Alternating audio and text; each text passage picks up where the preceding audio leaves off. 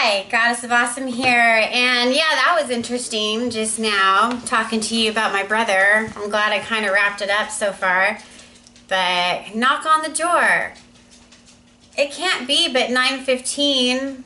I didn't look at the clock just now. Church people. I don't know what religion they were. I don't think Mormon, because Mormons have the little thingy, you know, and they usually... I don't know what that was just now. But I definitely need a do not solicit, no solicitation on my door. She just recommended me get a filming in progress. Yeah, I probably should have that at my door. You know, I'm a very private person. You know, I'm a loving person. I'm a great friend. I'm a wonderful daughter. I'm a wonderful sister. I'm a wonderful cousin. I love to spoil the people I love, you know. I'm a wonderful niece, you know. But I'm also a very private person. I do not take kindly to unexpected visitors. I don't care who the hell you are. Please text me and let me know you're in the area and you're thinking of stopping by. Probably the only persons I would accept an unexpected knock on the door would be my young cousins. And guess what? They have a house key. So they wouldn't be knocking on my door. Anybody I truly love and trust has a house key. And that's for a few reasons, you know. Usually maybe I need them to watch my house, but also I want them to know my home is their home. Interesting. You know, the whole idea of soliciting religion, I don't know how much I agree with that. And I just told them I'm spiritually sound. I was like, thanks for checking in on me. I assure you I am spiritually sound, and I blessed them, you know, gave them my love and my light, you know. And I didn't open the door. I have a little windowy thing that I can open the door like that, like a small little peek hole. That's what I did. You know, if I'm not expecting a visitor, I'm not going to open the door. How do I know what's on the other side of that door? I'm a single female. I live in a house, you know. I'm very tempted to get a second big dog. And I'm not trying to be a dog crazy person. I'm not trying to be an animal hoarder. You know, my mom has done stuff like that. So I'm very sensitive and aware of... enough is enough, you know. When's too much? Like right now I have 4 mares and a stallion. My plate is pretty full when it comes to giving my love to horses, you know. I do hold space that I could have as my ranch expands, maybe another horse or a few, but there is, because I want a driving team, right? I would love a driving team, maybe a 4, 6, even an 8. My grandest dream is to have a team of 8, each pair a different color of Tobiano, right? I think that'd be gorgeous, absolutely gorgeous. But when that day happens, I'll be having a lot of space. Also, when that day happens, that's when I'll be giving, you know, foster children carriage rides for free. Also, my neighbors, I wouldn't mind loading up my neighbors and buggies and trucking around the neighborhood and letting them hear the clippity-clop, clippity-clop, because that's very therapeutic, that sound. You know, I strongly believe you don't really need a talking doctor if you have a horse. They are wonderful listeners. There's something extremely healing about them. You can tell them anything. Even if you don't spill your guts to them and, you know, spill your beans and you confide into them, just being near them is alleviating. It alleviates discomfort and pain on the emotional, mental levels, you know. So soliciting religion, especially in the morning right now. We're Wednesday. Yeah, I don't appreciate unexpected visitors. I don't appreciate my creative flow being disturbed. You know, I'm working on major projects here. Part of it is making videos for you. Part of it is writing. You know, I don't take phone calls when I'm in my writing process. I don't want knocks on the door when I'm, you know, typing away and I'm channeling my thought, you know. Sometimes it comes so fast I can't even type that fast. Sometimes the information is, I need to start using dictation. That's what I need to start doing. And I just learned that. I just learned how to do that in my computer class at the Apple Store. See, I also have been having to take Apple classes at the Apple Store to learn the abilities of my computer. I don't know all of them, you know. So far, I've only been using what's relevant to me, you know, posting ads and just doing basic email. It's not like I need to know everything about my computer, but now doing editing and making videos for you and doing so much stuff, it's like, my God, you know, I need to know everything about this machine. Like, I also learned about the iCloud and that I can send super large files with an iCloud. That's freaking amazing. That just solved major issues for me, you know. So I am busy, you know, and when I'm not working doing my thing, I have things to do too. I have a ranch, basically. I do have a hired hand, but he only does so much, you know. There's a lot of things that I could do and that I need to do, you know. So just got disturbed just now. Knock on my door. I need some do not disturb signs. Boy, I'm gonna do not disturb. Maybe I'll get one of those post signs, you know, a post that says Camelot this way, Land of Oz that way. I'm just making this up. Instead of having it be cool things, it will say do not disturb, no solicitation, filming in progress, quiet please, knock at your own risk. Any carpenters out there want to tackle that for me? I'd love that. That's what I need. Check in with me, and maybe there's a few more things I need to put on that post. Yeah, I need something like that in front of my door. You know, I have one big Doberman Pinscher, and I'm tempted to get a second one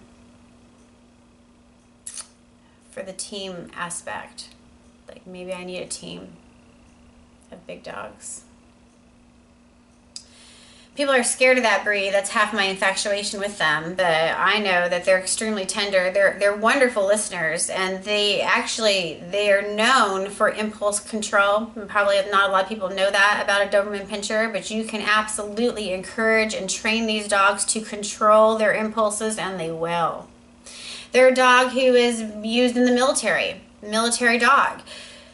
Military doesn't have time to waste. So these dogs are excellent students. They get it the first time. When I went to dog training school with my little dog Lance, you've seen some videos I've made for you, my little dachshund. We did dog school for twice a week for a year, and the instructor had a Doberman Pinscher. She said she finished him in 3 months. That's basic training. That's your obedience, right? She did all of the obedience. She did agility, and she did search and rescue. She trained that dog for obedience, agility courses, and search and rescue. Everything. That dog mastered it all in 3 months. They're wonderful students. They get it the first time. I have a Basset Hound who I have to tell her things again and again and again. She's finally coming around. Finally, she's almost 2 here. In May she'll be 2.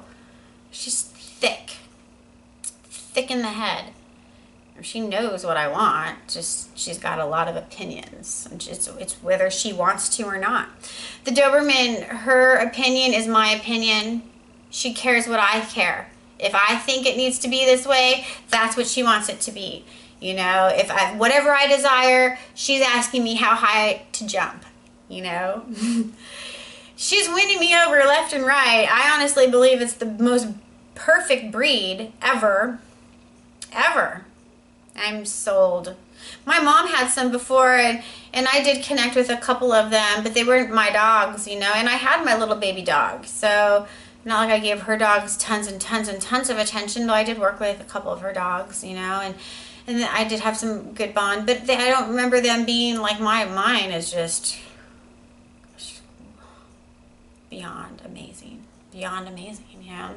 So this morning, Miss Xena, my warrior princess, so appropriately named, where she was begging left and right to go on a horse ride. No horse ride today for this morning, maybe tonight if I'm lucky. If she's lucky, I'll try to get her out tonight. You know, when I saw my brother just now kind of ate up my small window I may have had for a horse ride. So I just have too much computer stuff to do. I have videos I have to make for you. This will probably be the last one for the morning, and then I'll come back and maybe touch on some more serious topics. But yeah, considering a second Dobie. What I would really like is Velocisaurus raptors. That's what I really wanted. Not like that's possible, right? Next best thing I could consider would have been a Doberman Pinscher. They're visually terrifying, which is good. I didn't do their ears, you know. I'm a gentle soul. But I also needed something that was extremely tender and a good listener. And she has surpassed, boy, Xena surpassed any of my expectations and continues to. Continues left and right. Now, she wasn't allowed in the bed initially. You know, that's my little dog's bed. My big bed is my little dog's bed. Now, it took me a while to actually let my little dog in the bed because I thought, well, God, one day if I ever have a man in my life, he may not want the dog in the bed, you know. My baby dog has been around for 11 years, and I've only had maybe a couple, maybe 3 relationships that would have maybe made it back to my bed. None of them last, so it doesn't really matter, does it? My baby dog owns my bed, you know? That's fine, he can have it. Well, Ms. Xena has been moving in on the bed. So funny. Sometimes she goes into the other room and she'll sleep in her own bed. When I'm in the living room doing stuff, she'll go get the quiet of the bedroom. And now sometimes she crawls up on the bed. So I get it. She loved me a long time. She wants to be close to her mama, you know. She loved my scent, you know. It probably puts her to ease. And to crawl into bed, like this morning I got it from my workout, hopped in the shower, doing my thing, my blankets are all open, and I get out of the shower to towel myself off, and I see Ms. Xena sleeping in my bed up on my pillows, you know. I've come a long way. Things like that probably would have maybe made me angry. Now I just smile, right? It's endearing. So Ms. Xena has won me over on so many levels. I'm forever sold on the breed of the Doberman Pinscher. Probably be synonymous with that breed at some point. I want my baby dog to live forever and ever and ever and ever. But when the day comes that he's called back, you know, which will be so hard, I don't even want to think about that. I'll be a Dobie girl forever because they're incredible. Perfect students. And don't have to repeat myself with a Doberman Pinscher. So yeah, considering a second one. I'm not trying to be a crazy animal person, but seems like a team might be good. Anyway, so that's all I have to say. Just wanted to follow up on my unexpected knock. You know, I get wanting to save people. I get it. But soliciting religion, door to door, that's got to be a tough job. And I don't agree with it. I don't think you should be pushing religion on people. I don't think you should be pushing anything on people. It needs to be, you need to be called to it, or it could be an invitation. But when you push people, forcing anybody into anything isn't, good luck with that. I don't think that kind of stuff works, and I don't think whatever you're trying to push on them is going to stick. You know what I mean? It will stick if they want it to. That's why they need to be called to it, or it needs to be an invitation, an open invitation to be accepted at any time, not to be forced or pushed.